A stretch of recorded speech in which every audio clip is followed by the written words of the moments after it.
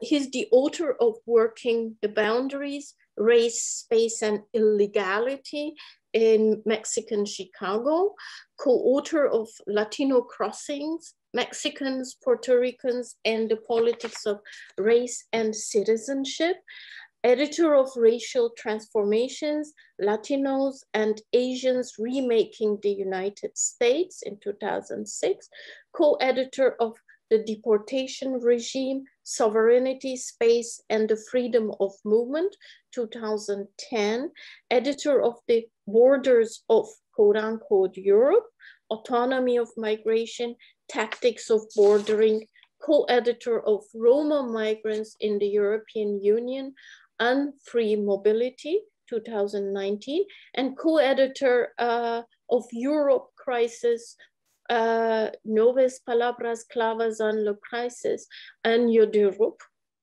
Excuse my reading and pronunciation and lack of knowledge of Spanish, 2021. We are very happy that you're with us, Nick, and the floor is yours. Welcome. Thank you so much, Aisha, and thank you to all the organizers. I really appreciate the invitation and the opportunity to be with everyone today. With no further ado, I will share my screen. Yes.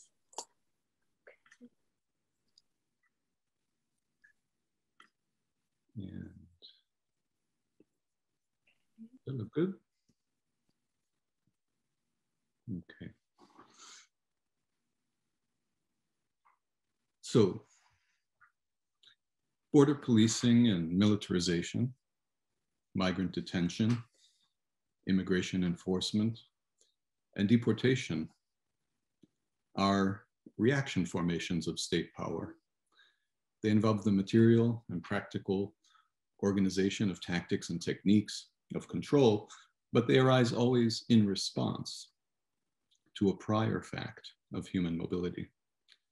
Rather than seeing these ever more devious and violent formations of state power as if they were purely a matter of control, therefore, it's instructive, I think, to situate this economy of power in relation to the primacy, autonomy, and subjectivity of human mobility on a global, transnational, intercontinental, cross-border, postcolonial scale.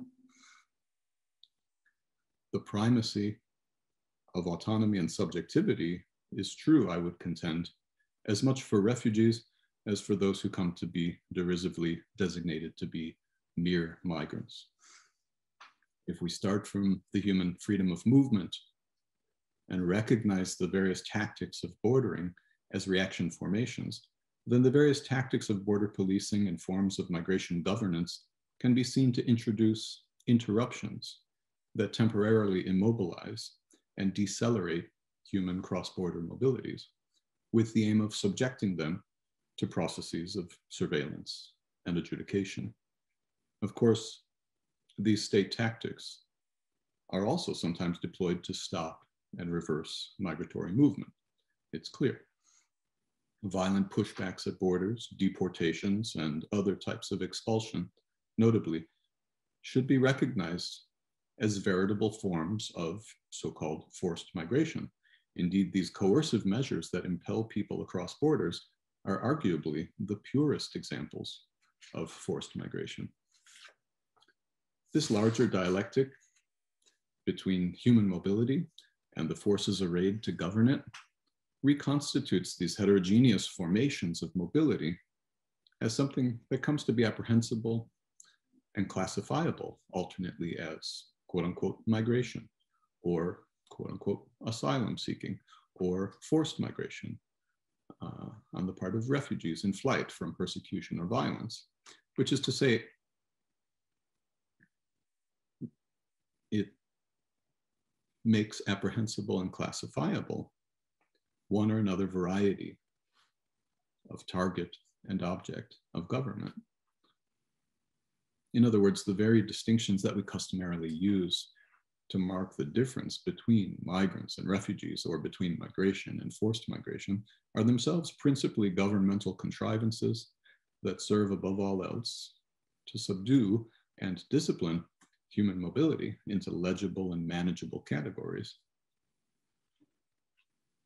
There is therefore a permanent epistemic instability within the government of transnational human mobility, which itself relies upon the exercise of a power over classifying, naming, and partitioning migrants and refugees, and the more general multiplication of subtle nuances and contradictions among the categories that regiment mobility.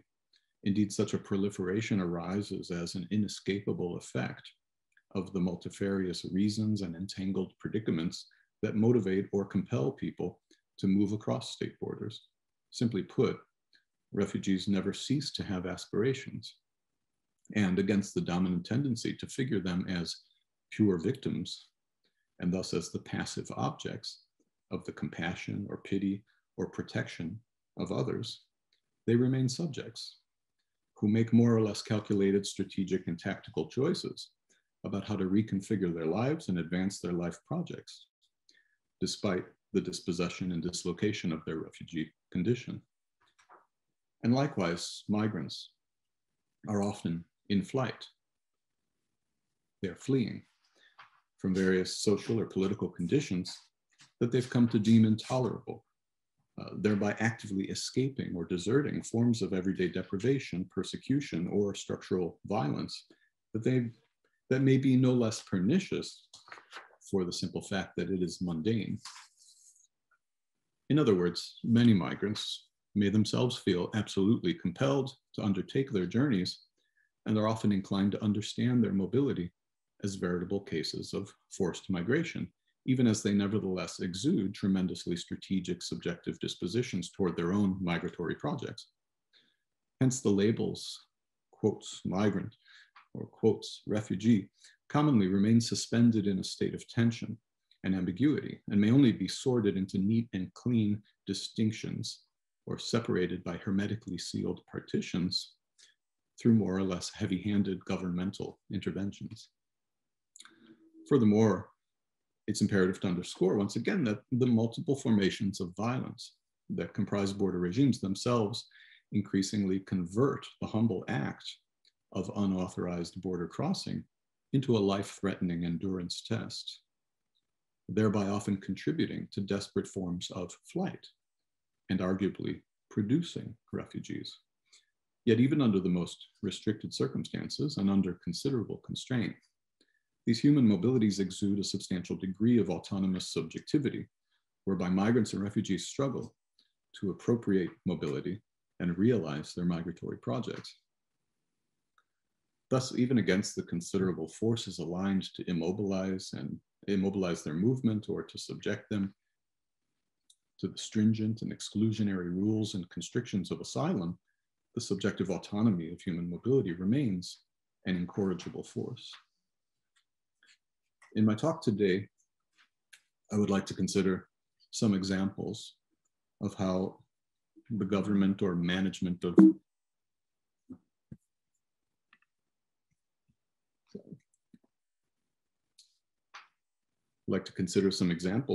government or management of the COVID-19 pandemic over the last year has manifested itself in various specific instances of the government or management of migration through state tactics of rebordering. By rebordering, I have in mind the variety of tactics and technologies deployed by states to revise and reconfigure how they produce borders, and therefore also how they continue reproducing them, how they maintain and sustain borders, how they enforce borders and reinforce them. That is to say, I understand borders not to be fixed and objective realities, not inert things, but instead to be the effects of deliberate and purposeful activity.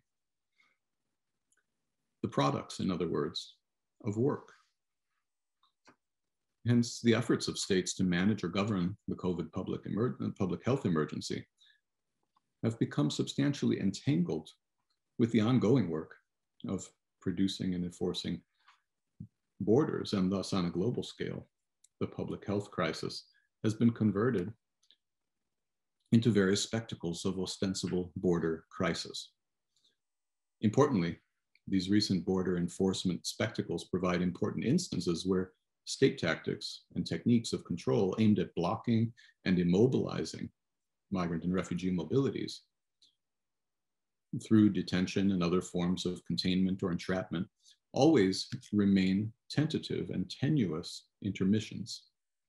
Moreover, at times, such interruptions also become occasions for the coercive and occasionally violent remobilization of those same formations of human mobility through diversionary tactics that reroute them, or through deportation regimes that literally force migrants and refugees into renewed movement, either by returning them to their points of origin, but increasingly dislocating them to altogether new and unforeseen destinations, however temporary.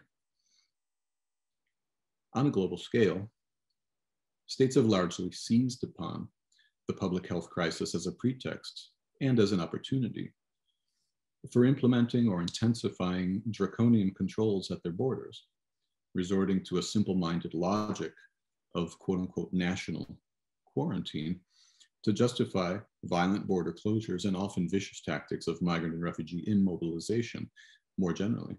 According to the International Organization for Migration, the IOM, at least 174 countries had implemented travel bans, border closures, and other mobility restrictions to contain and mitigate the pandemic, totaling a minimum of 33,712 restrictions as of March 23rd of last year.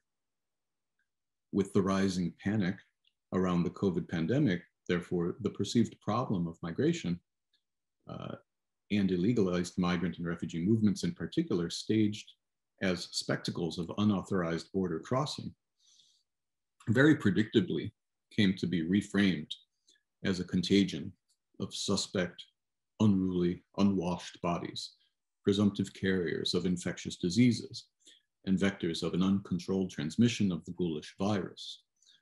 The frequently racialized equation of border crossing quote-unquote foreigners with the putative threat of contagion is nothing new, of course. Nonetheless, like the coronavirus itself, migrants and refugees have been depicted as a disruptive and dangerous menace that somehow intrudes from the outside, the presumptively self-contained space of each nation state, and triggers a simplistic and often cruel logic of implausible insularity and self-isolation in the guise of public health precautions. Thus, the feckless bordering of the pandemic has served to unleash a pandemic of viral borders. Declaring a COVID public health emergency as its pretext, the United States, under the Trump administration, summarily suspended the consideration of virtually all asylum petitions at land borders, relying on an obscure 1944 statute by which the government authorizes itself to block the entry or otherwise expel migrants and refugees purported to be public health threats. The director of the US Centers for Disease Control and Prevention issued an order barring the entry of asylum seekers and others arriving at the border without prior authorization to enter. The Centers for Disease Control has nevertheless admitted that closing the border does not effectively safeguard public health. This measure was coupled with the enforcement of a pushback provision that had been introduced prior to the pandemic in 2019 that compelled asylum seekers awaiting hearings to quote unquote remain in Mexico, where they were stranded in overburdened reception facilities and hostels until their cases might eventually come up for review. With a treacherous Orwellian irony, this policy was officially named the Migrant Protection Protocols, even as it subjected asylum petitioners to due process violations, family separations, extortion, and kidnapping. Approximately 30,000 of these asylum seekers who were forced to quote unquote remain in Mexico and were never able to attend their court hearings, furthermore, were deported in absentia. Such measures have not only made a travesty of the very pretense of upholding any ostensible obligation to offer asylum, but also ensured that these asylum seekers, now rebranded officially as deportees, would suffer far more severe punitive repercussions if they were ever apprehended as quote unquote illegal migrants upon re-entry to the United States. Due to the pandemic, moreover, after March 18th of last year, all asylum hearings were indefinitely suspended in the United States, leaving everyone stuck in Mexico in a condition of protracted waiting and torturous uncertainty with no relief in view, while commonly confined to overcrowded, unsanitary circumstances that directly exposed them to a radically heightened risk of COVID infection. Simultaneously, the United States introduced the cynical contrivance whereby the same Central American countries from which most asylum seekers arriving at the US-Mexico border had fled would be designated safe third countries for purposes of deporting asylum seekers who had fled violence or persecution in neighboring Central American countries. Hence, Guatemalans and Salvadorans would be dumped in Honduras, while Hondurans and Salvadorans could similarly be dumped in Guatemala, and so forth. Thus, the United States imposed upon its junior partners in the region to accept and detain the asylum seekers who could not otherwise be refouled to the neighboring states from which they often claimed to be fleeing for their lives, but they would thereafter be deported and indefinitely imprisoned in other countries, labeled as safe third countries, but deemed unsafe by many of their own ostensible citizens. In other instances, the US deported unaccompanied Central American minors to Mexico, callously abandoning them in a country where they had no familial or social ties and no prospective sources of material or legal support. Likewise, the United States accelerated the more general expulsion of any migrants or refugees already in custody, forcibly returning many who were later found to be COVID positive upon arrival in the countries to which they were deported. Thus, the accelerated US deportation regime itself came to operate, very predictably, as a devious vehicle for the reckless international transmission and proliferation of the virus. Of course, these long and circuitous detours are likely to eventually amount to extended and arduous forms by which migrants and refugees are trapped or contained within their own mobility and have their migratory itineraries significantly prolonged and diverted to altogether unforeseen destinations en route. Nonetheless, the probable cumulative effect for many will have been that their actual migrations are interrupted and decelerated, but not halted or reversed. In this respect, whole countries and indeed multi-country corridors of migratory transit are converted into de facto open-air detention camps, in the very crucial sense that they introduce interruptions that decelerate the momentum of migrant mobilities, but ultimately they commonly do not necessarily stop or reverse migration. This is especially visible when we consider the detention camps that have proliferated in border zones where migrants and refugees who are in transit must wait to stage their next cross-border movements.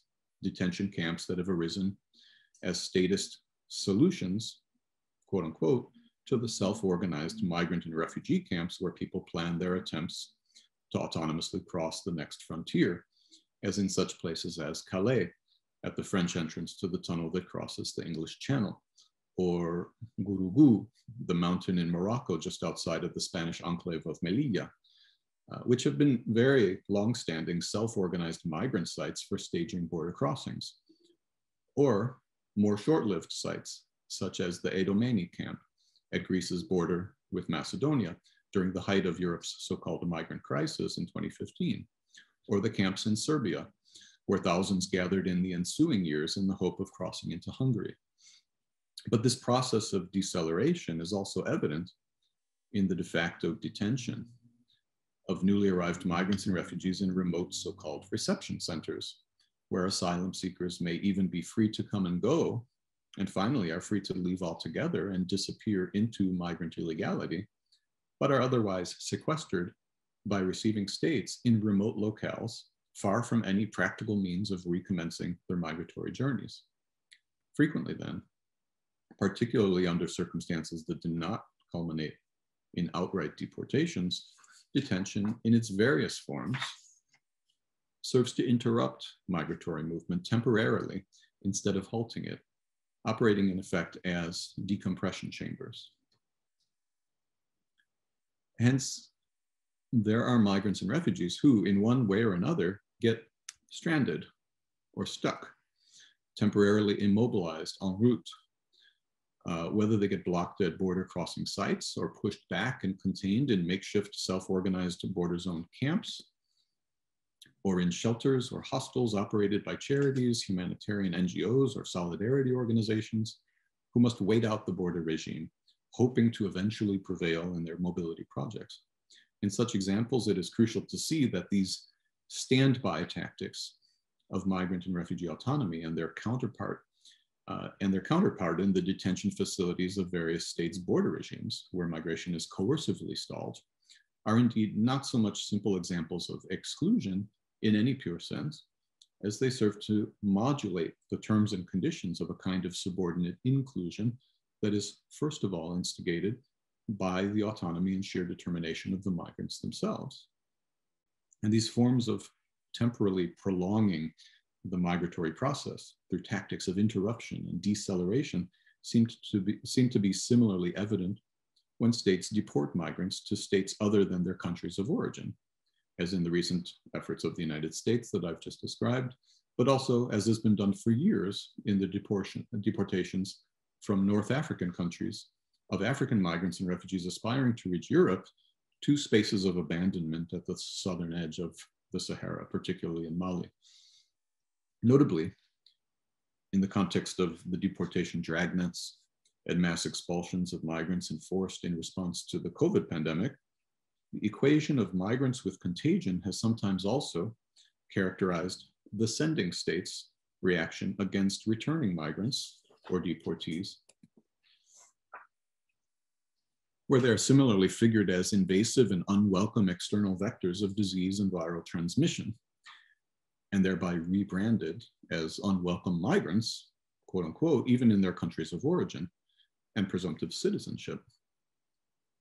Hence, during the pandemic, migrants have been increasingly challenged by a double process of rebordering by both sending and receiving states, driven by the false and ultimately futile logic of preemptive and punitive exclusion, commonly leaving the migrants trapped in protracted and indefinite transit, all the while exposed to heightened risks of exposure and infection. From the standpoint of public health, of course, this is plainly a self-defeating strategy that merely multiplies the conditions of possibility for the virus to spread. But it underscores the extent to which a neo-Malthusian public health rationality mercilessly subjects some lives to a statist calculus whereby those human lives are deemed to be expendable and may be disregarded and discounted as affordable deaths. But for those who survive these travails, the renewal of their migrations frequently becomes all the more urgent and necessary as the only reasonable remedy to their quote unquote failed migratory projects. From the US-Mexico border to Mexico's southern border and multiple borders across Central America, to the self-organized migrant camps at Calais, to the European Union's hotspot reception and detention camps in Italy and Greece, to Australia's island prison camps for asylum seekers on Manus and Nauru in the South Pacific. Migrants and refugees' predicaments of being stalled, waiting, strategizing, and biding their time represent a whole spectrum of differing degrees of being on standby. From coercive dislocation and confinement to more amorphous forms of containment, including being contained within their own unfinished mobility projects. And of course, for many, during such periods of indefinite waiting and uncertainty, they're frequently relegated to a condition of protracted unemployment and marginalization, even abject destitution. These circumstances are part of a larger process of precaritization that systematically disciplines migrants and refugees into their ultimate socio-political condition of disposability as labor. Their eventual disposability as labor, however, must be first predicated on the material and practical enforcement of the disposability of their lives. This is amply evident in an exaggerated way in the context of the COVID pandemic, where overcrowding and unsanitary conditions directly multiplies the risk of infection and the potential for death. Through such mercenary exercises in putative prophylaxis on the pretext of protecting the public health of their citizens, state tactics of rebordering in the face of the pandemic can appropriately be characterized as a verification of what Achille Mbembe has called the necropolitics of state sovereignty, for which the material destruction of human bodies and populations remains a central project. The often brutal tendencies of these border regimes have plainly exposed migrants and refugees to an inordinate risk of COVID infection, as border closures have interdicted and confined migrants in overcrowded and unsanitary migrant detention prisons with no provision of adequate health care. The most infamous example of this predicament is, of course, the Moria detention camp on the Greek island of Lesbos. Originally designated to have the capacity to house a maximum of 3,000 migrants and refugees, long foreseen to be the very predictable scene of an impending humanitarian catastrophe, the camp's population had at times swollen to more than 20,000. By September of 2020, the notorious so-called reception center, first created as an emergency so-called hotspot for the supposedly speedy registration of newly arriving asylum seekers in 2015, was estimated to contain a population of 13,000 people. As Europe's largest refugee camp, Moria was overwhelmingly populated by people who had fled dangerous conflict zones, with a very large number of families with children, as well as hundreds of unaccompanied minors, trapped indefinitely by the cynical stalemate of a European asylum system that would not process and resettle them elsewhere across the European Union in outrageously overcrowded and squalid conditions, and now in the midst of the uncontrolled pandemic. Under circumstances that remain controversial and somewhat opaque, the Moria camp was burnt down on September 8th through 10th of 2020 in a series of arson fires. The fires quickly ignited portable gas canisters used for cooking and devastated the camp completely. The fires were variously attributed to either the desperation and exasperation of the migrant inmates of the camp protesting the severe medical lockdown restrictions imposed on them by camp authorities after the discovery of 35 positive COVID cases, and the more general mismanagement of the pandemic, or alternately were believed to be the wanton handiwork of local Greek fascists exploiting the situation, or not implausibly attributed to both causes. Virtually the entire resident population of migrants and refugees were violently blocked from entering the nearest village by armed bands of hostile Greek residents, who also created roadblocks to impede the passage of emergency medical teams and even the Greek military personnel seeking to reach the burned out disaster site to provide relief. Thus, the newly homeless camp residents were summarily left abandoned to sleep and camp out on the remote rural roadsides. Meanwhile, even while Moria burned, Greek coast guards policing the maritime border were engaged in illegal pushbacks on the Aegean Sea, interdicting unseaworthy migrant boats and rafts, and forcibly dragging them and abandoning them on the open sea in Turkish waters.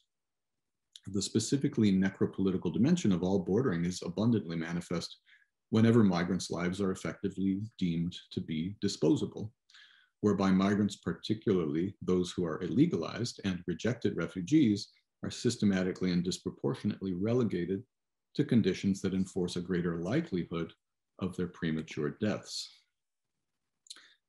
However, this presumptive expendability of migrants' lives is inseparable from the larger configuration of forces that render them to be eminently disposable labor. Here we must recall that Foucault's well-known proposition of the concept of biopolitics, which designates a modern form of power that responds to a general injunction to cultivate life, to make live, as he puts it, is always accompanied by the concomitant prerogative to let die. In this respect, it's always crucial to not apprehend the necropolitics of borders and migration regimes in a one-sided way as a purely exclusionary impulse, and instead to see the systemic production of border violence and death as intrinsic to the larger biopolitics of these regimes, which produce and regulate illegalized migrants' lives in order to ensure their subordinate inclusion.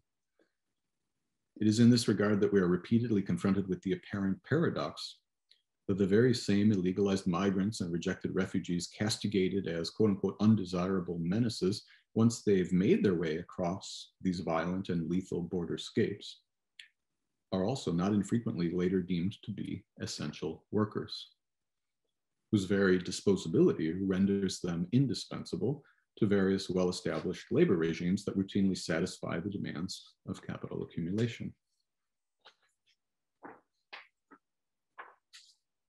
Even confronted with the ever more devious and deadly reaction formations of border policing and immigration enforcement by state powers, the constitutive force and autonomy of human mobility must nonetheless be central in our analyses of the veritable making and remaking of our contemporary world.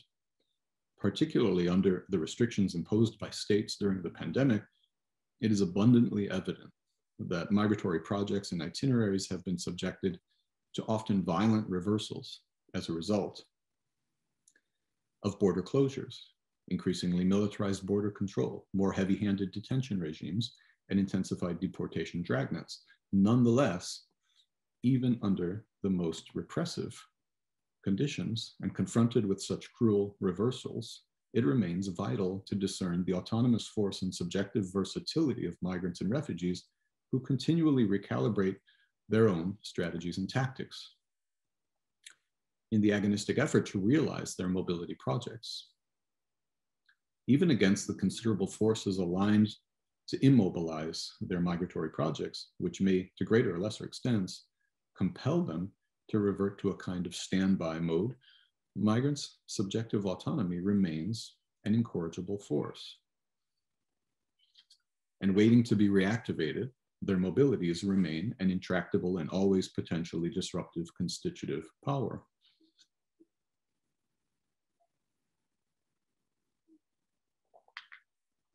The autonomy of migration is inherently and objectively political, inasmuch as migrants and refugees can be understood to act in a manner that asserts the primacy of their human needs over and against the border, over and against the police and the law and the state.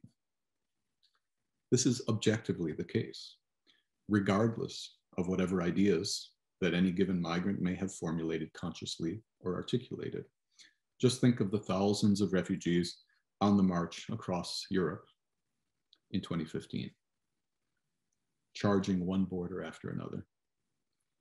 Or think of the caravans of hundreds, if not thousands, of Central Americans who arrived at the US-Mexico border in 2018, triumphantly scaling the border fence in a celebration of their defiance, with the idea of a politics of incorrigibility. I have sought to highlight not only the objective intractability of migrant subjectivity within the workings of border regimes that seek to manage or govern human mobility, but also in such moments of deliberate disaffection and defiance. I designate this as a politics of incorrigibility, moreover, because it confronts state power and its border immigration and asylum regimes with the impossibility of changing or correcting the abject excess that its own system of illegalization has generated and sustained. Proponents of the autonomy of migration perspective, to which my own work has contributed, have frequently advanced the proposition that migration itself can be understood to be a social movement in an objective sense.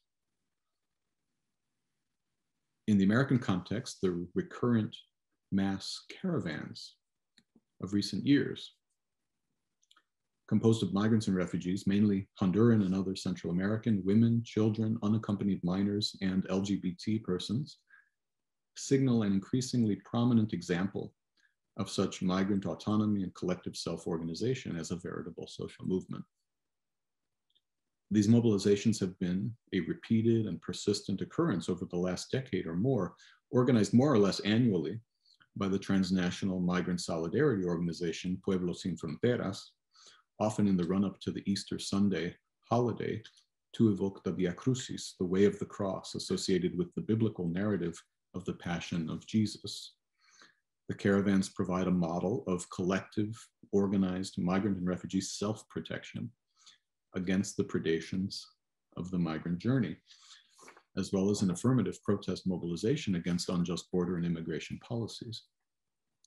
It's crucial to note, however, that a very large portion of these are people fleeing violence in numerous forms, including state repression, as well as disasters associated with climate change, and they aspire to petition for asylum. This is precisely the sort of humble but nonetheless audacious refugee self-assertion and self-organization that I, with Glenda Garelli and Martina Tazzioli, have called the autonomy of asylum. In this perspective, the questions of asylum, including the stringent and exclusionary juridical provisions for refugee recognition and protection, and the hegemonic narratives of victimization, persecution, and forced migration, must be rendered apprehensible and commensurate with the irreducibility of refugees' constrained but nonetheless substantial autonomy, their freedom of movement, their subjectivity, whereby asylum seekers petition for protection and at the same time refuse to accept the spatial traps and restrictions imposed by the asylum regime's rules of the game.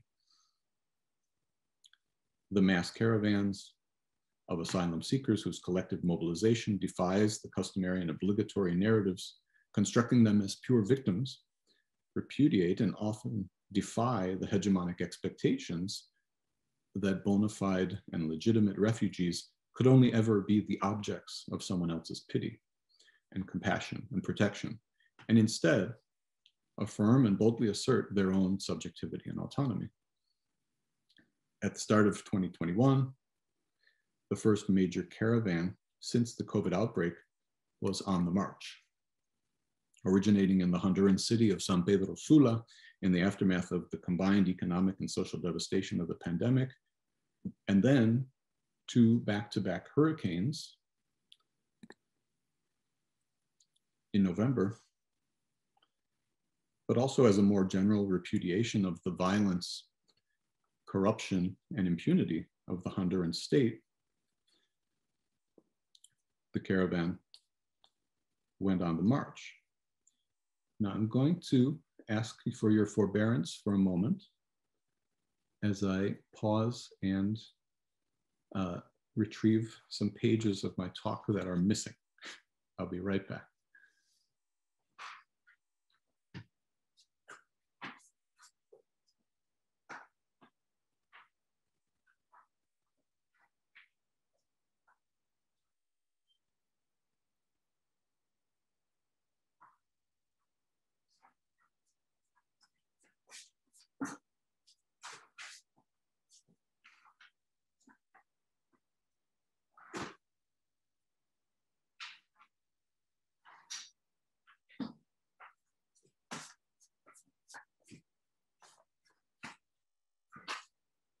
I apologize for this unforeseen haphazard interruption, but interruptions have indeed been part of my theme today.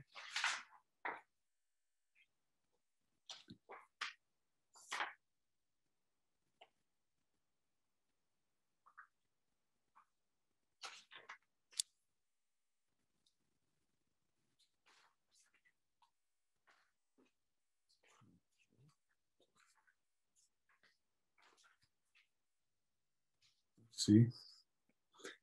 Okay, I apologize. So,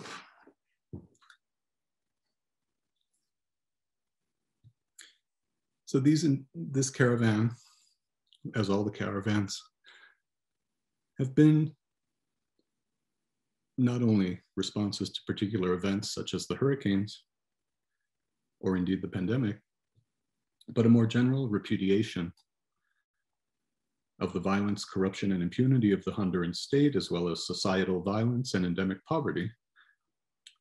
In January, this was perhaps the largest caravan to date, with estimates ranging from 7,000 to 9,000 participants. Upon crossing the border into Guatemala, the migrants and refugees were met with a militarized response that culminated on January 17th of 2021, just a couple of months ago, in a fierce assault by state security forces wielding crude wooden truncheons hewn from tree branches and deploying tear gas. Citing the requirement that no one can be granted entry into the country without proof of a negative COVID test, the Guatemalan authorities justified their violent reaction on the basis of quote unquote national security, citing the risk of mass contagion and also criminalizing the caravan with the allegation that it was infiltrated by gang members. A viral border indeed. In fact, just under 2 weeks ago, the president of Guatemala instituted new emergency measures to establish once again a state of prevention along the border with Honduras, amidst rumors of a new caravan taking formation. If the pandemic supplies the pretext for this convulsion of reactive and reactionary militarized border policing, however, the deeper infrastructure sustaining this extravagant and brutal response lies in the subcontracting of junior partner states, such as Mexico or Guatemala, to serve as de facto border guards in what is effectively an externalization of the United States' border regime across the full extent of Mexico, Central America, and beyond. For at least the last 2 decades, the United States has persistently deployed its economic power and political force in order to exert pressure and inexorably enlist and command the compliance of other states across the Americas to marshal their border control, detention, and deportation capabilities toward the ends of intensifying the punitive repercussions for autonomous cross-border human mobility. During the same era, the European Union has pursued an analogous strategy in its own extended so-called neighborhood of externalized bordering from Turkey and North Africa to deep into sub-Saharan Africa. In these ways, state powers in the so-called global North also conveniently outsource the most cruel violence of their own border regimes to more overtly, quote unquote, illiberal states that operate with fewer pretensions of humanitarianism and greater levels of impunity. This finally is a crucial dimension of a larger underlying dynamic.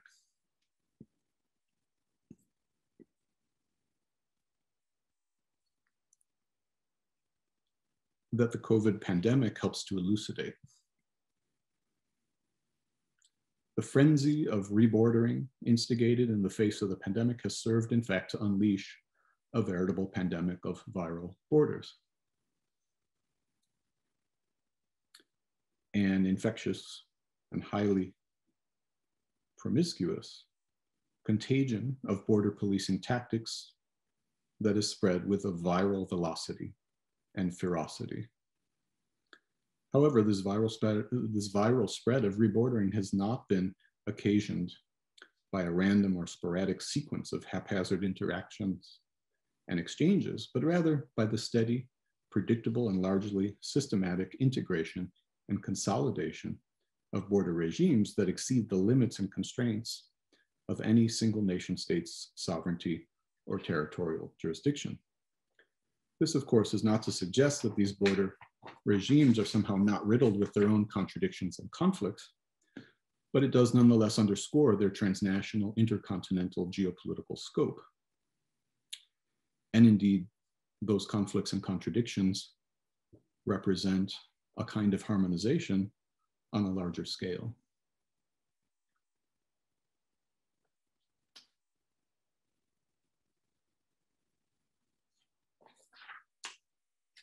The differences that borders produce, furthermore, create the conditions for the violence, degradation, and indeed racial subjugation of many migrants and refugees as effectively subhuman.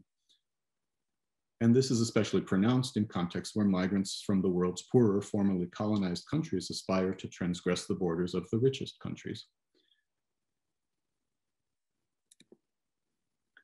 Those richest countries, of course, are the imperial or formerly colonialist countries whose wealth, power, and prestige were accumulated on the basis of long histories of conquest, pillage, and exploitation, precisely in those countries from which an inordinate number of migrants and refugees come.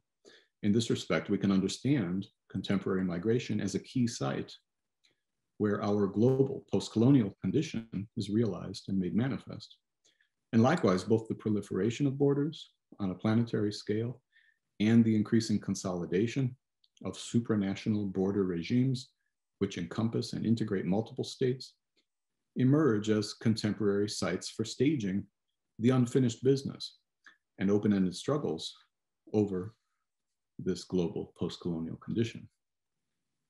In all of this, however, the proliferation and fortification and re-entrenchment of borders remains fundamentally a reaction formation, responding always to the primacy and subjective force of human mobility and the elementary exercise of our existential freedom of movement. And the transnational, intercontinental geopolitical scope of these border regimes is indeed a kind of inverted reflection of the truly global character of these formations of human mobility themselves.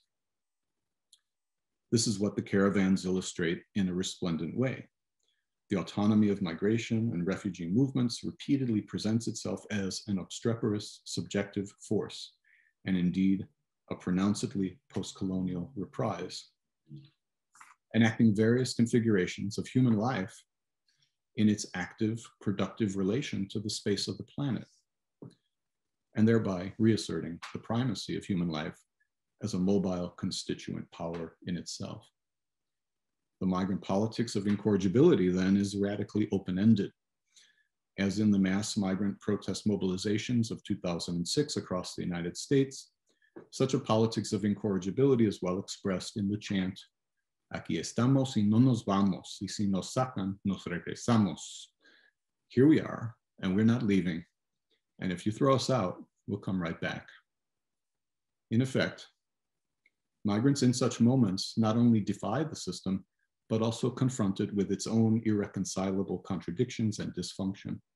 The millions who rallied and marched in those mobilizations were effectively saying, not only here we are then, but also where do we go from here? By implication, the migrant politics of incorrigibility boldly articulates the contentious insistence that another world must be possible. Thank you. Thank you very much, Nicholas. Thank you. Maybe we could stop sharing the slides. Yeah, okay. Okay, thank you very much. I'm sure we have several questions, but thank you very much for also kind of in a way bringing in a detour over of your work that in terms of with the post-colonial condition, which I had forgotten at the beginning to mention that migration and the postcoloniality. That connection was very central to your work. And I think this is very crucial, and this is very dear to the Europe-Asia research platform too. And how you brought the dynamics, contradictions, and politics of autonomy, of migration in the context of the COVID-19, where that the fissures have been augmented in a way that revealed, bared open in a way. Thank you very much.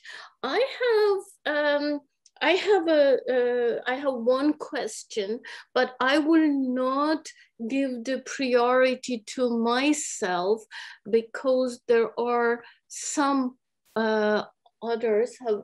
Okay, there is one question from Konstantinos Papas to you. Then I will put myself after him. Great presentation, thank you very much. It is impressive, the example of Moria's camp that you mentioned, working on migratory refugee flows impact in insular regions. The Greek islands are under my team's binoculars. Allow me to say that I agree with you on the lack of European reaction and policies used to deal with the massive arrival of refugees to European land. Europe, and of course Greece, a country that was just coming out of a financial crisis and the 10-year brutal austerity measures, found themselves completely unprepared. This is an unfortunate situation, mainly for refugees and migrants arriving at the Greek islands, for the local population and for the country that has been transformed into a sole human repository. However, I have objections on the pushbacks you mentioned by Greek authorities and even Frontex, the European Border Management Agency. In my opinion, the problem is more complex and involves heavily Turkey's regional ambitions. Okay, so I think you could, my question was a little bit different sort, so maybe I'm not going to put the questions together. At least we could start with this one. Mm-hmm. Well, I suspect that this is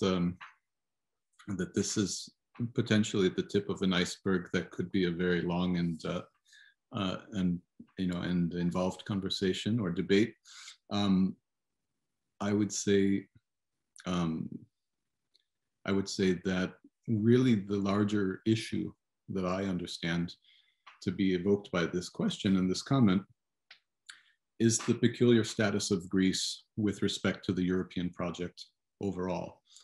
And so the historic antagonism of Greek nationalism to the legacy of Ottoman Turkish domination, the enduring sort of suspicion between Greece and Turkey and the various frictions are all things that have been reanimated and reinvigorated by what was plainly a very cynical move on the part of the Turkish President Erdogan to, flagrantly and very overtly and explicitly open the border in order to instigate a border crisis. That much I think is true. But the Greek response was really a horrific one, and has continued to be, including reports of people being stripped of their clothing and marched back across the Turkish border, the land border near Evros,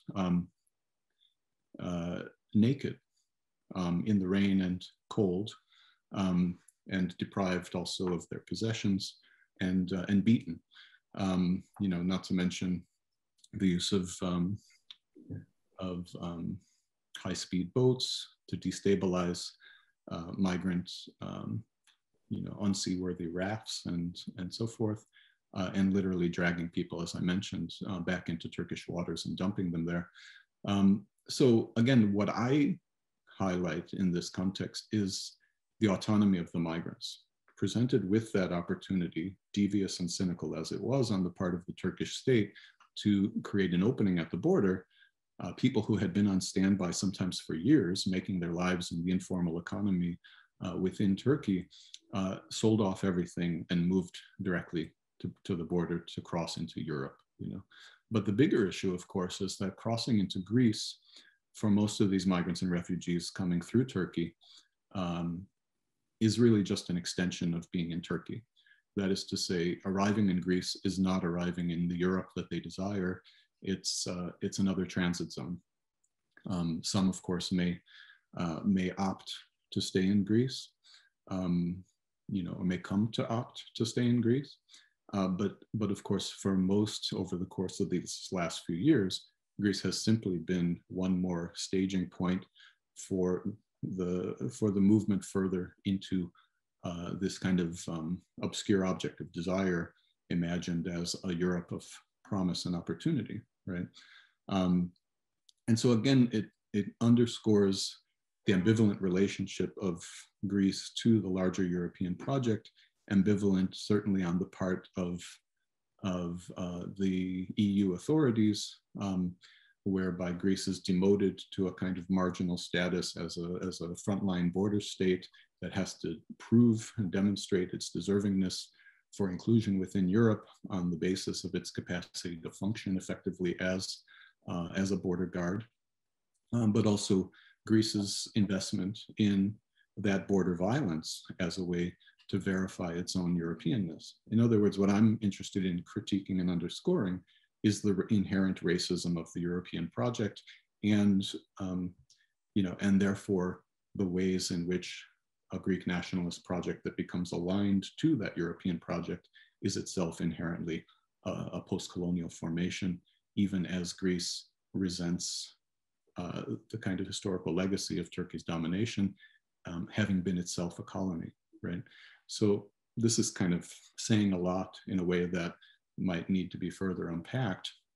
But I think that the tensions between Greece and Turkey are certainly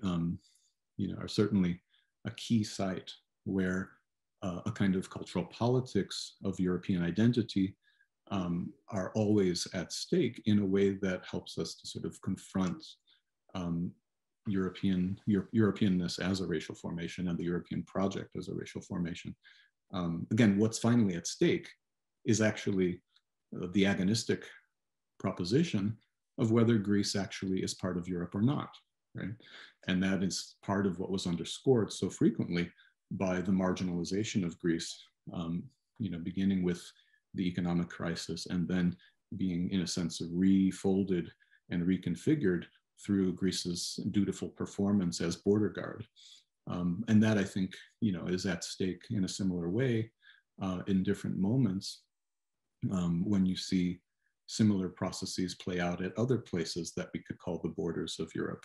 Again, there is no sort of objective there. There is no objective Europe as such. It is a project that then, once it approaches its own frontiers, its own margins, its own borders, is also kind of putting into question who can and cannot be counted as European, which countries do and do not count as part of Europe. And that's a continuing, ongoing conflict and dispute. But again, in the larger sort of geopolitical sense and historical sense, it is about a post-colonial condition of Europe. So that, I think that's what I would say there.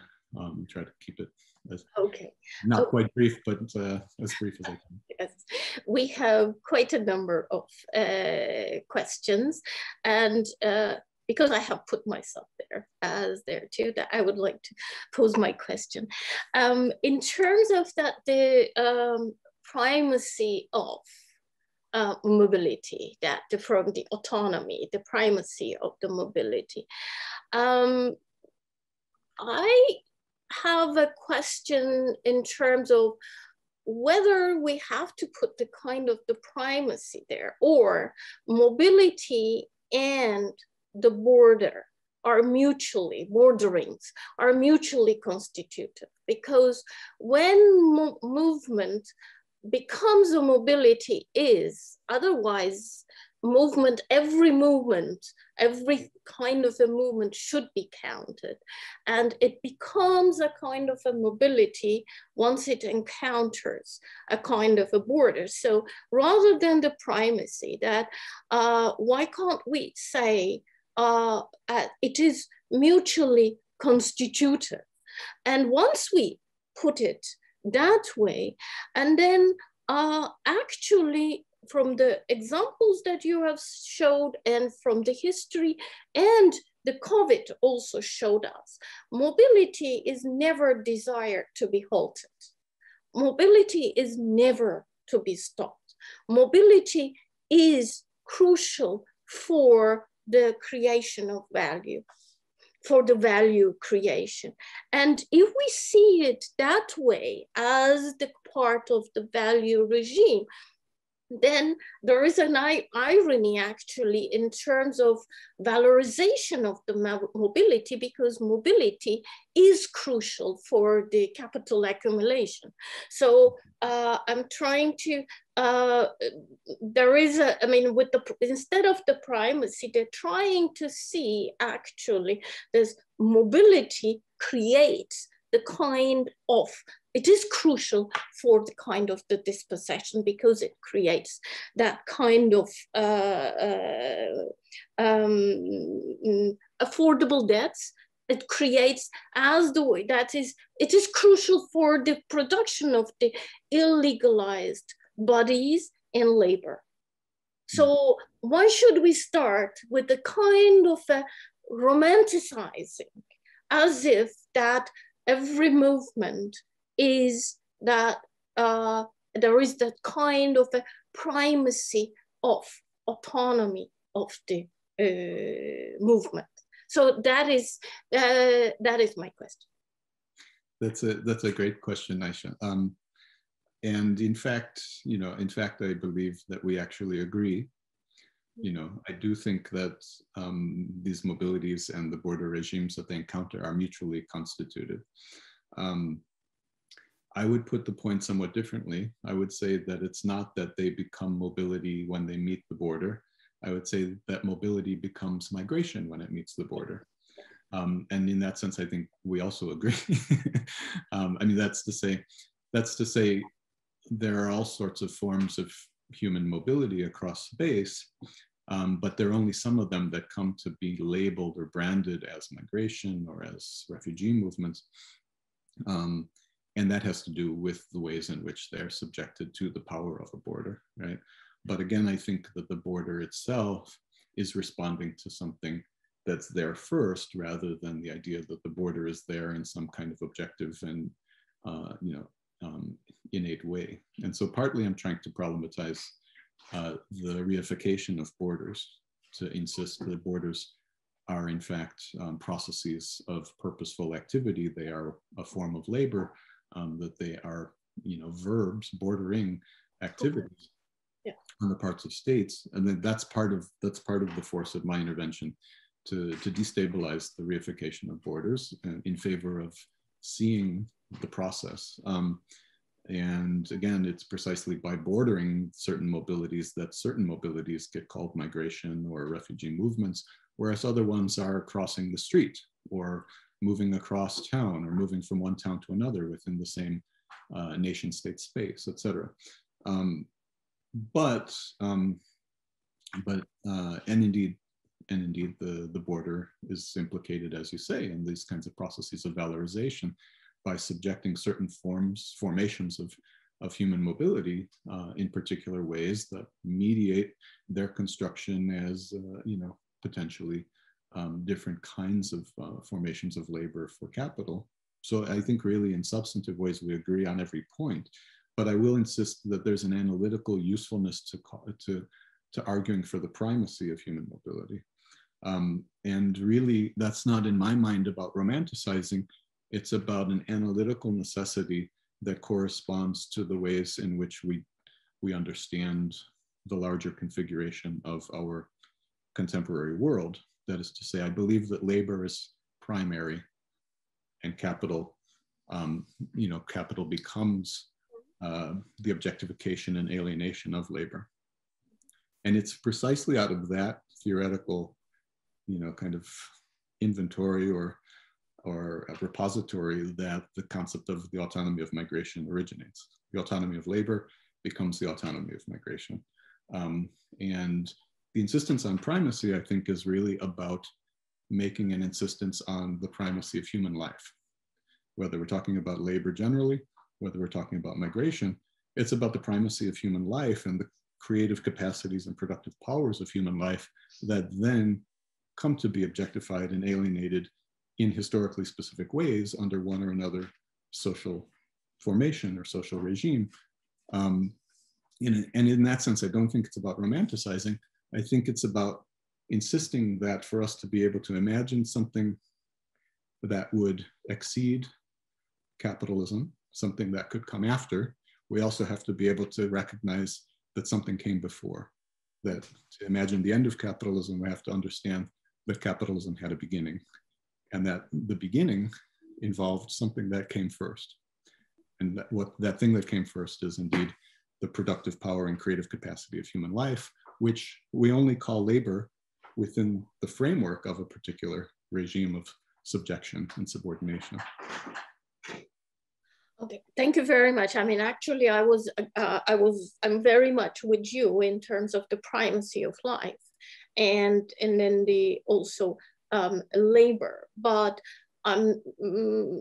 in terms of the borders, I was not talking about the kind of derification. That's why I was always referring as bordering regimes, because it could be within the same country. It could be all, I mean, you don't need that kind of reified borders. And then the romanticizing in a way, in the sense that what I was referring to was in terms of assuming the primacy of a subjectivity. Subjectivity is always, that is, I think this is a kind of a differences in terms of the starting points, that the subjectivity is a product. That's why I don't want to start with that kind of the primacy. But nevertheless, we have a huge list of questions that we could continue our conversations in a different form. Valentina Pluish, are there any countries, governments, NGOs implemented successful approach to deal with and to help awaiting refugees on the borders of their countries? And if not, how do you personally think what would be the best solution independently for governments, NGOs, and refugees to cope with current problems of today's forced migrants waiting to be transported to their final destinations because of COVID-19? I will collect a couple of, so that you can combine and keep those ones because of time. Please forgive me, the people who have posed the questions. And there is another question from Paula Ponke. My question is, can there be a way in where we can humanize the process immigrants and refugees go through? And then there's another one, the third one. So I would put on these three. Dear Nicholas, many thanks for this excellent talk. Daniel Quinteros Rojas. What do you think is or should be the role of international or transnational organizations in producing this particular border regime? So you could combine, you could pick up from those, I mean, ideally all of them. So I will give you the floor with this one, and then we will continue. Okay. Yeah, I mean, these are all, it's the misfortune of the live stream chat format that we have the question, but I don't have the way to to interact directly with the person asking the question to understand more precisely what exactly the question is aiming for. So sometimes, a back and forth might reveal to me better what the person's question, what is the question behind the question, so to speak. So these may miss the mark, but well, this question about how to humanize, I think, I think that clearly I've described, and clearly we all recognize there are many ways in which a kind of hostility toward migrants and refugees, sometimes called populism. In the US context, more frequently, we would refer to it as nativism, anti-immigrant hostility, and the very frequently racist character of those discursive formations that demonize and vilify migrants and refugees, of course, are well known to us. So it elicits naturally this question, how to counteract that, how to humanize. Again, I think that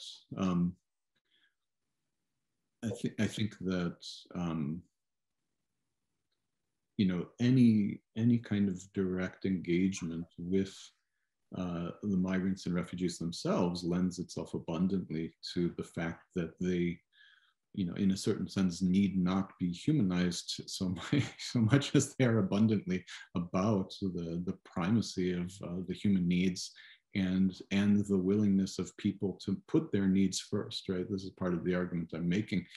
There's something objectively political about the fact that people are willing to risk their lives and defy borders and defy various formations of border policing.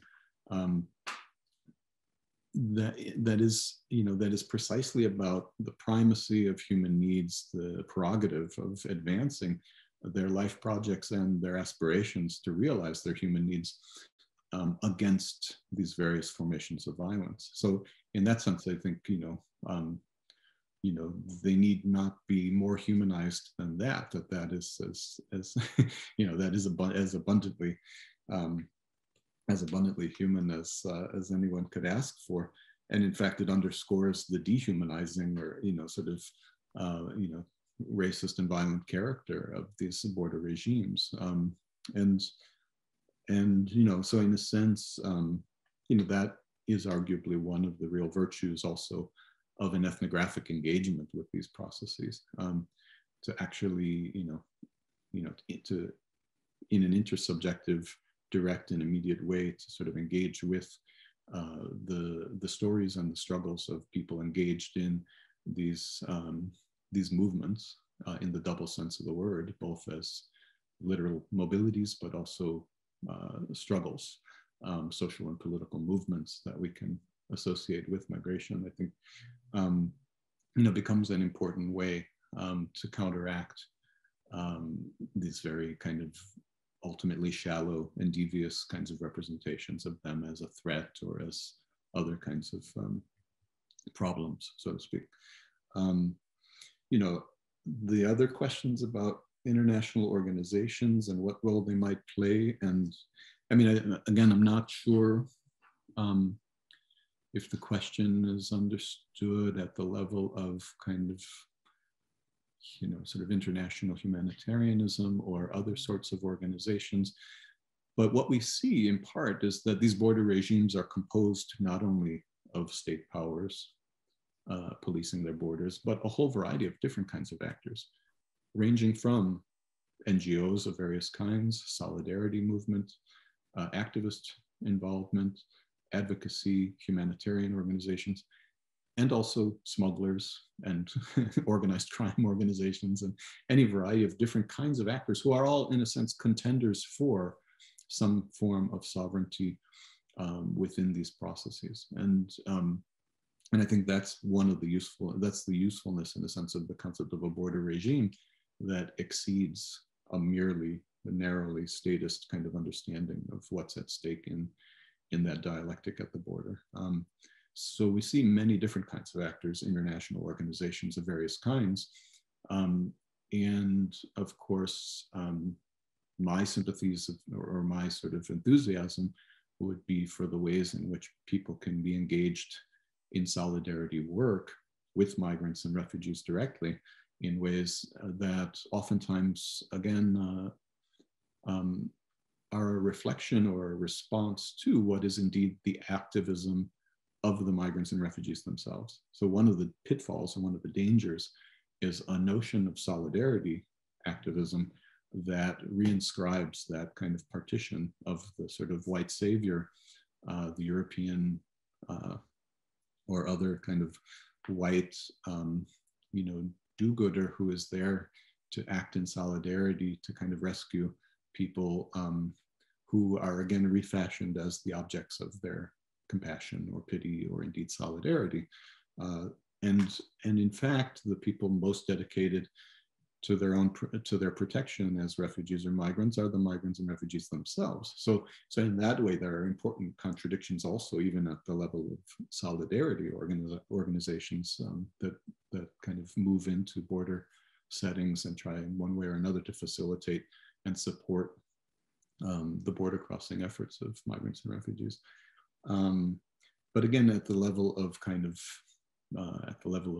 international suprastate governance, which would be the other end of the spectrum, you know, I think part of the problem is that there are ways in which a certain kind of humanitarian rationality has kind of come to vie for sovereignty in competition with national states. Sometimes those things are, you know, very awkwardly at odds with one another and antagonistic, but many times indeed that suprastate international harmonization of these things becomes an expression of a kind of sovereign power that has a quasi-imperial character, right?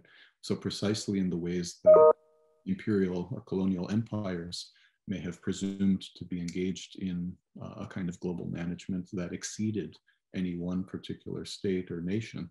You know, you now have in the post-colonial era, the sort of increasing prominence of international organizations that at times will sort of castigate one or another state actor as a bad actor, you know, but at the same time create frameworks for global governance in which someone has to ultimately be an enforcer, right?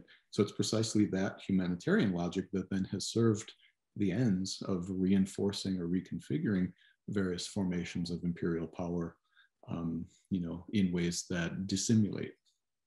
And here, of course, I have in mind specifically, above all, the United States, which has used certain kinds of humanitarian rationales to justify the invasions and occupations of Afghanistan and Iraq and so on.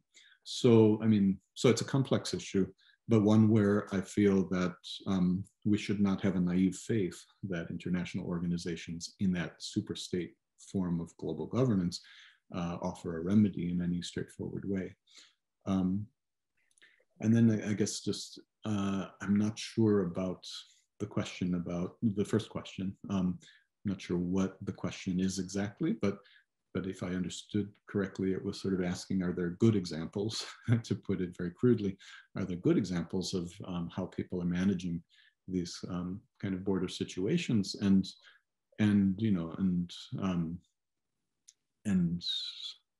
it would be a bit too brusque of me to simply say I'm not aware of any. On the other hand, because I have a deep suspicion about state power in, you know, in all of its guises, and the ways in which borders are, you know, sort of maintained and reproduced and reinforced, even when they appear to be functioning in a relatively humane or liberal fashion. For example, under the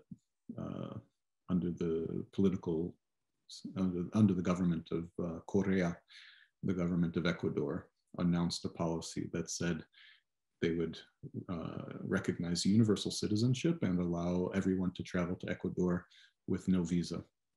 What, of course, that meant within the larger framework of these dynamics that I've been describing of a migratory corridor extending from the US through Mexico and Central America, in fact, down into South America, is the creation of a framework whereby Ecuador became a kind of smuggler state. It became a platform for various kinds of smuggling operations, whereby people started to arrive in Ecuador from all over the world, from Syria, from Bangladesh, from Nigeria, what have you, in order to find their way into those corridors of migration to get to the United States.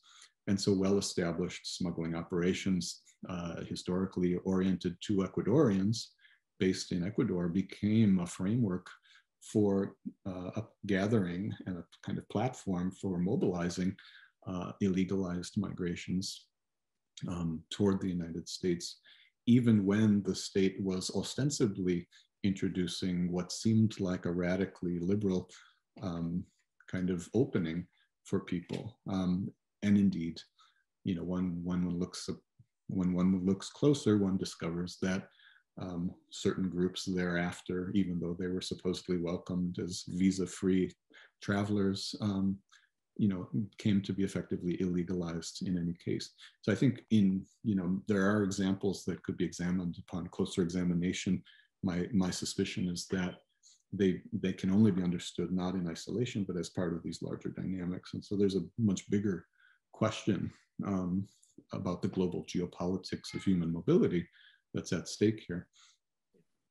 Okay, because of time, I'm gonna really put several questions in. From them, you're free to combine them or choose whatever you would like to respond, because really we have several questions, and please, those of you whose questions could not be posed, forgive us. One is, thank you for the very interesting talk. So the logics of detention of immigrants remains quite heavily on the logics of detention as we know it from colonial times and the transatlantic slave trade. Official slavery operated for centuries. Do you think this detention system, labeling and spacing them and make them subhumans, will also remain for centuries now? And then there is, this was from Anja Ringhofer. There is another one from Birgül Yilmaz. Hello, Nicholas and Aisha. I have a question. How do you conceptualize immobility infrastructure, please? So this is another one from Müge Dalkiran. I know that she works on Moira. She had worked on Moira. Thank you for your presentation. Last year, after Turkey opened its borders and migrants crossed to the Greek islands, some of them were kept in a big ferry and they were not allowed to step in hotspots, which were initially designed as an emergency and temporary areas for asylum applications.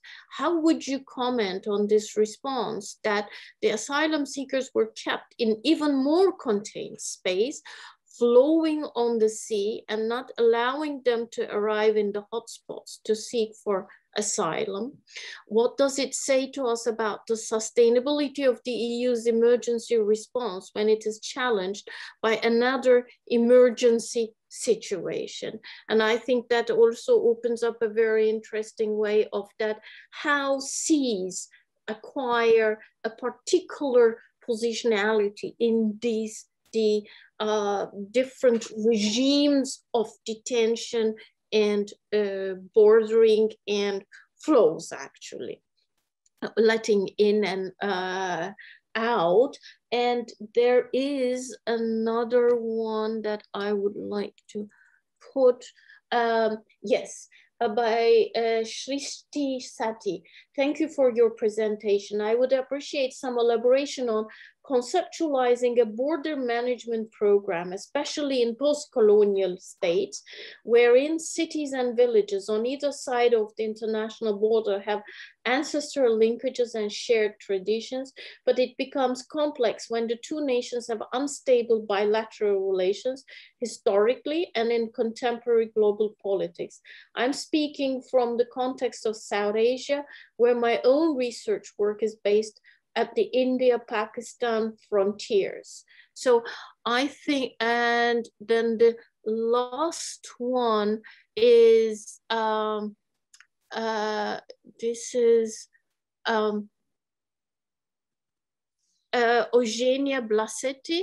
In this sense, do you think that NGOs operating the Mediterranean through search and rescue operations could be defined and understood through the concept of solidarity activism and therefore supporting migrants' subjectivity, or do they somehow reproduce the white savior paradigm, therefore perpetuating asymmetrical relationships with migrants?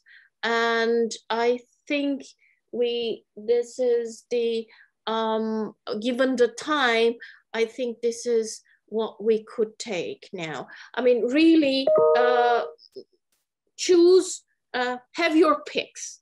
That's it. These are great questions, but. They are great questions. They're 5 very big questions, and I'm afraid we won't do justice to them, but thank you everyone for these questions. And it's useful, I think, even to share them and articulate them, even if we don't get a chance to fully discuss them, because they're very provocative and thoughtful questions. I'll start maybe with this example of a ferry where migrants and refugees were effectively put into detention. So the ferry, in the example, the ferry became a kind of floating detention camp or detention prison. And I think it's a useful and helpful example because of the versatility and improvisational character of these regimes and the ways in which new forms of bordering and new forms of border policing are kind of always being introduced. With Martina Tazzioli, I wrote a paper called "Kidnapping Migrants as a Tactic of Border Enforcement." And part of what we discussed there is precisely the ways in which refusing to allow ships ships with migrants or refugees, refusing to allow them to enter Italian ports meant that they were effectively detained at sea for prolonged periods of time. And we frame that as a form of kidnapping, alongside other examples where the state has become more and more aggressive and invested in the exertion of a form of power that literally resembles, sort of abducting people against their will, depriving them of their liberty. Of course, there are resemblances between any form of detention or imprisonment with some of these points, but then it's useful to also understand how some of these then become forms of indefinite abduction, including mobile forms of abduction, such as a boat at sea where people are trapped. And where the capacity of those people to escape is precluded in part by the mobilization of the geography itself, in this case, the sea. So you have a whole variety of these interesting new kinds of examples whereby, at one level we see, plainly devious and violent examples of flagrant state abuse toward migrants and refugees. But we also need to sort of try to understand what do they represent at the level of the reconfiguration of power and new deployments of power, and how do they sort of instruct us about transformations in bordering itself. So maybe that's just a kind of short way to answer that one. It's related, I guess, to the question about infrastructures of immobility or immobilization, because of course we tend to think of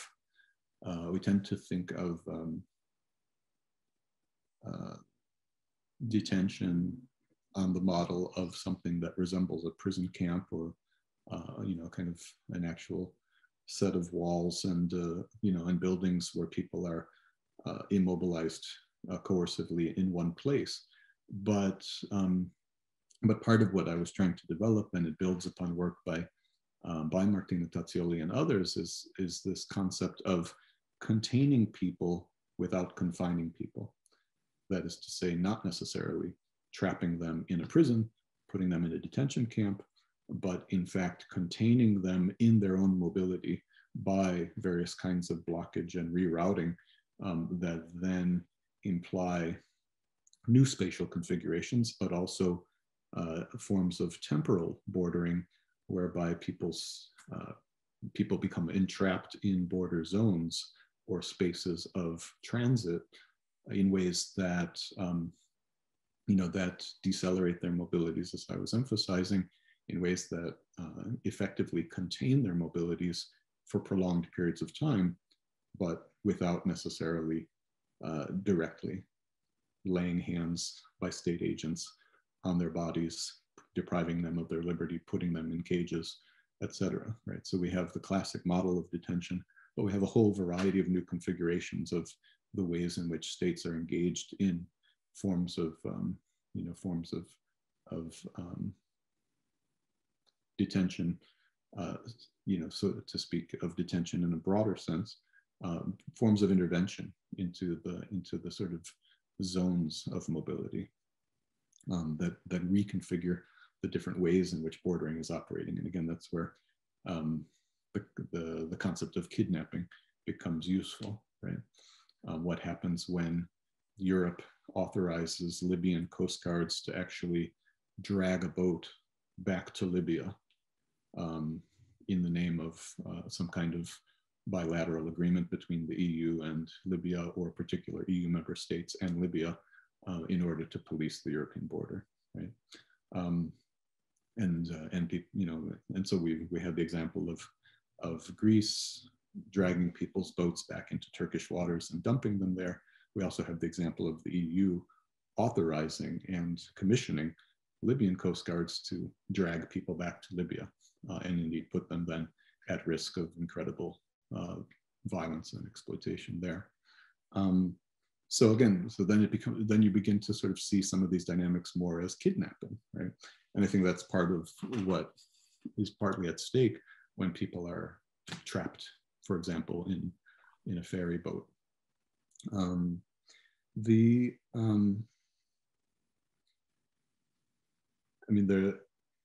The question about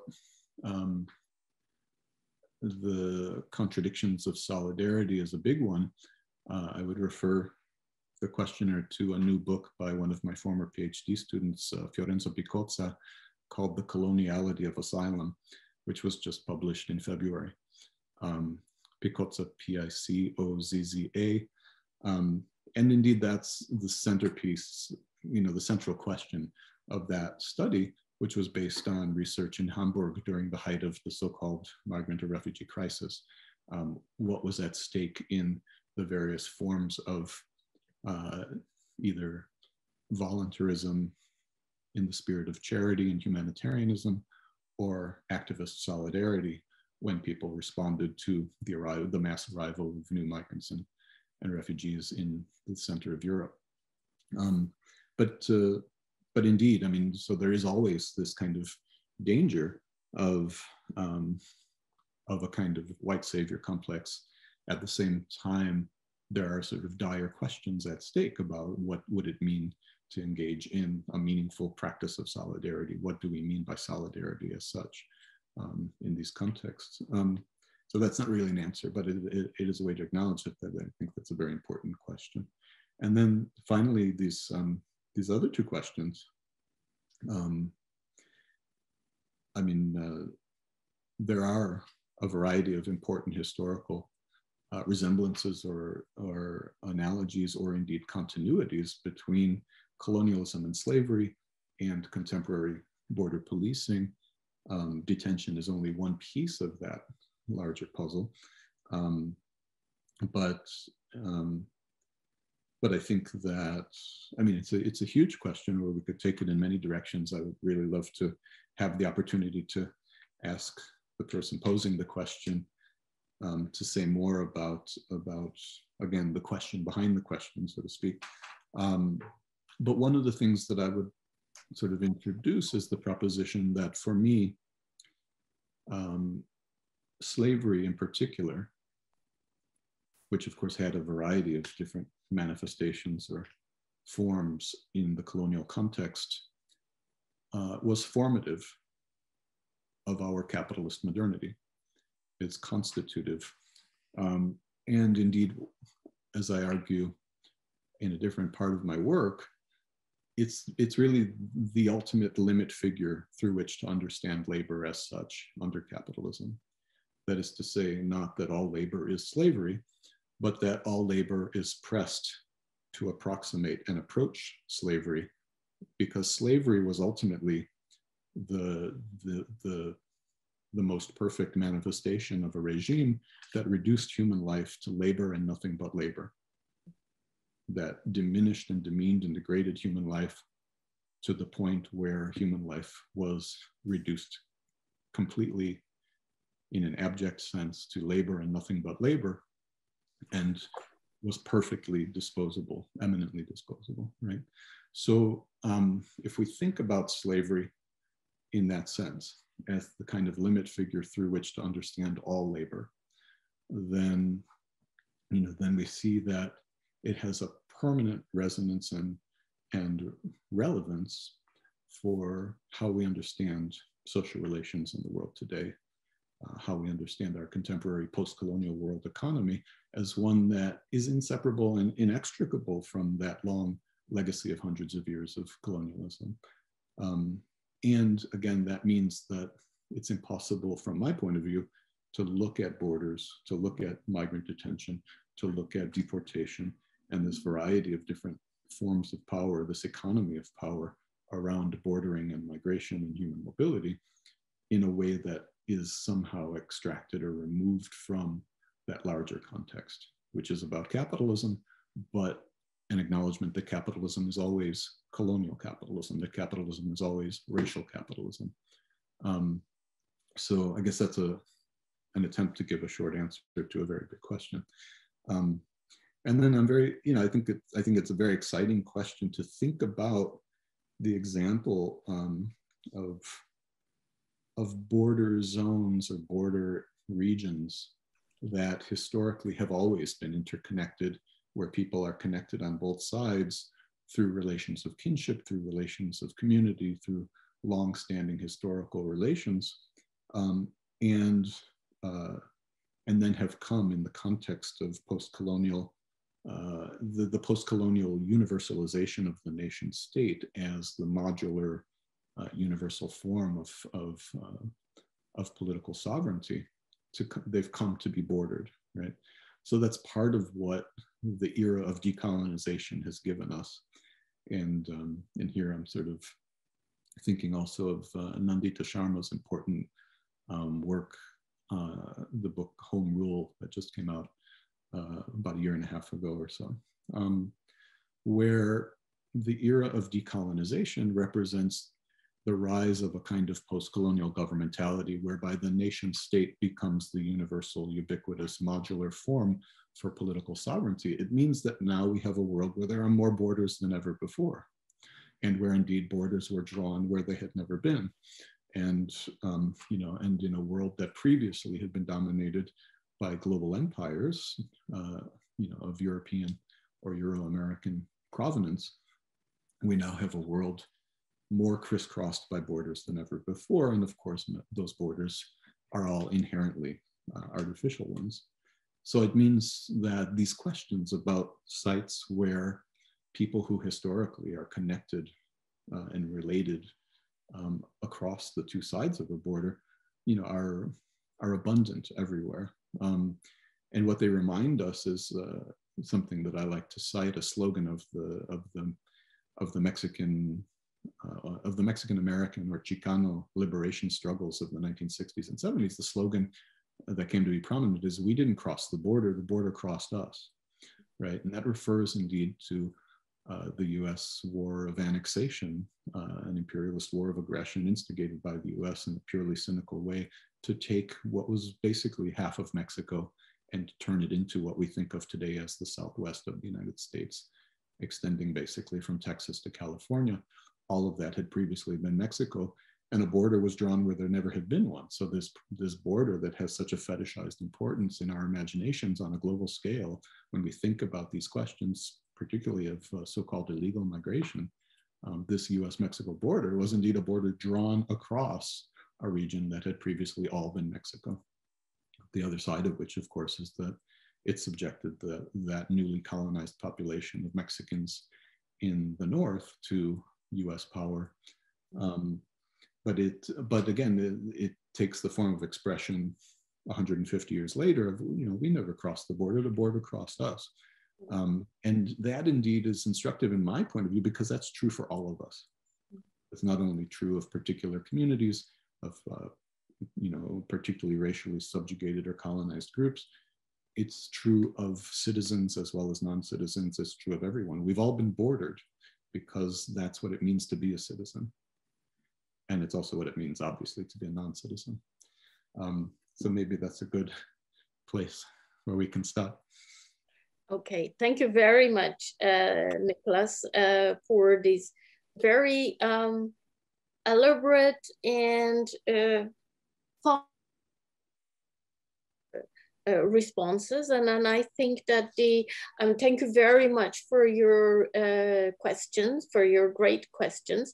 I will just add to this kind of the infrastructures of the immobility in a way that kind of spatial legal, variegated spatial legal apparatuses in a way that produces and reproduces those kinds of containments. So I think that